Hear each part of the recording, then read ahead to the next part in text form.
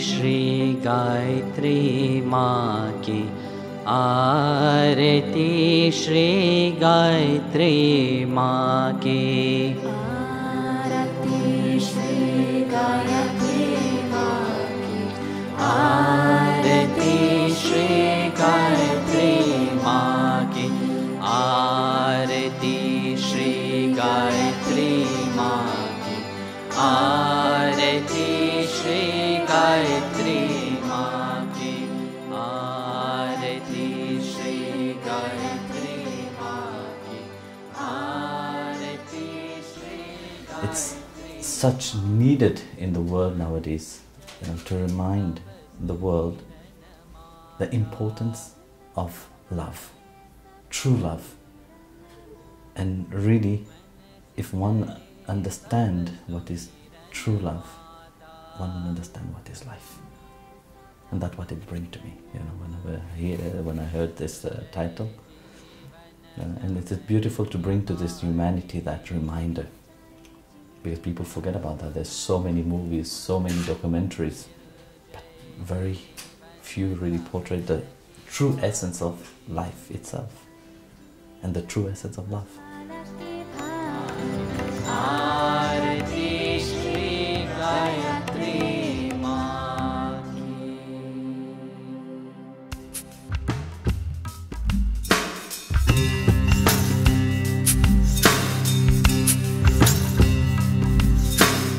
हर हर हर महादेव, जय हर हर हर महादेव।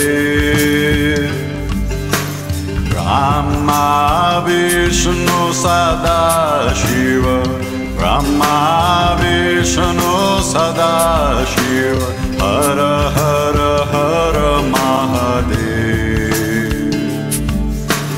हर हर हर महादेव।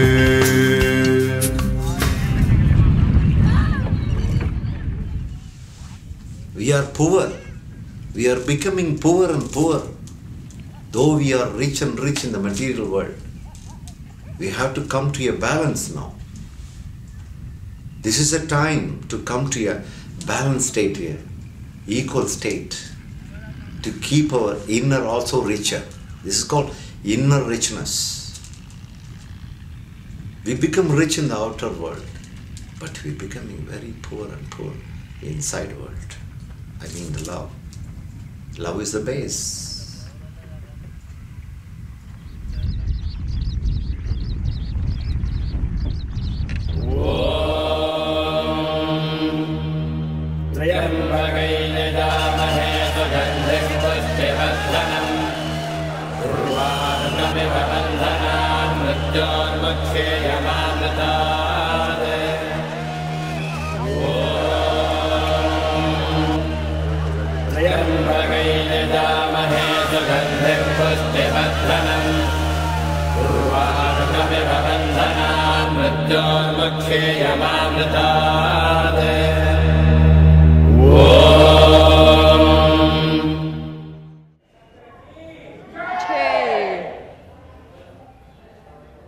गुरुदेव दया करके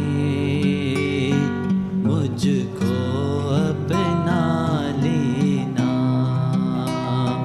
गुरुदेव दया करके मुझको अपना लेना, गुरुदेव दया करके मुझको अपना लेना,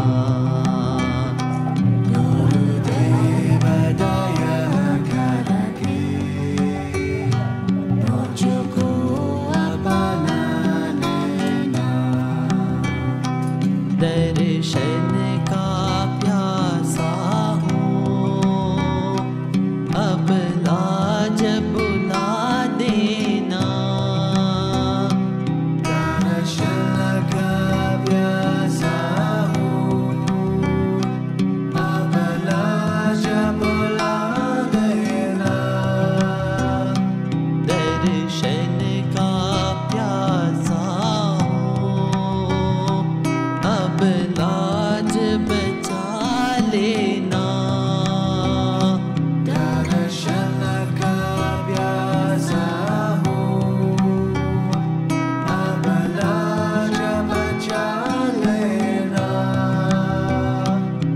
दर्शन का प्यासा हूँ, अब लाज बचा लेना। दर्शन का प्यासा हूँ, अब लाज बचा लेना। गुरुदेव दया। What I would like to say to people, learn to accept yourself how you are. This is the first step. If you want changes to happen, it's not to go against yourself, but accept yourself.